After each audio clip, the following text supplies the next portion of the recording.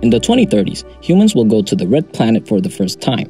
To accomplish this in a sustainable, affordable, and long-lasting way, an in-situ resource utilization architecture is needed. In recent years, water ice below the Martian surface has been detected, creating a promising opportunity for water-based ISRU architectures for production of propellants and other resources. MAPPER responds to this calling by providing a mission concept that could support a large-scale production and storage of liquid methane and liquid oxygen, as well as water and other byproducts. First, a global survey will be conducted with an EMO, obtaining a global assessment of the water ice reserves on Mars. Then, a local survey will be conducted with Science Flex, which will obtain important surface information. Flex is a lunar and Martian rover being actively developed by Venturi Astrolab. In 2036, the ISRU will land and begin operations shortly thereafter.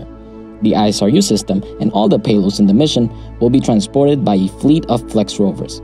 To extract the water, a Rotwell system will be employed. This system will reach the water ice layer for melting and extraction. Then, it will be transported to the ISRU plants, where it will be processed into liquid methane and liquid oxygen. The total production per year is over 50 metric tons of propellant, surplus of liquid oxygen, and byproduct water.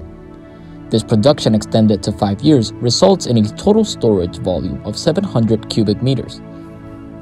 The storage of said production will consist of the inflatable ellipsoidal propellant tank from Thin Red Line Aerospace, which provides substantial mass and volume reduction due to being collapsible and lightweight. MAPPER is being optimized to reduce mass, volume, cost, and complexity in all aspects of the mission so that it can truly be a feasible solution to the challenge presented in Theme 3 of NASA RASC-AL 2022.